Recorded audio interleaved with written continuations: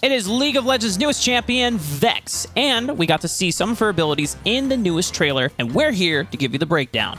VEX is a Yordle who uses her shadow to cast powerful abilities that blow up her enemies. She's a bit edgy and moody, and she isn't afraid to take care of the annoying champions around her.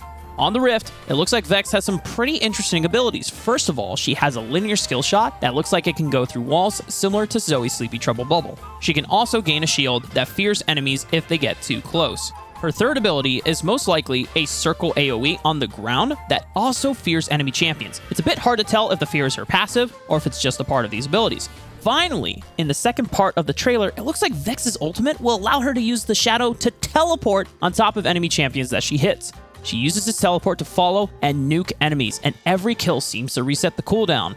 So, what do you guys think about VEX? Let us know what you think, and make sure you subscribe so you can see our full ability breakdown.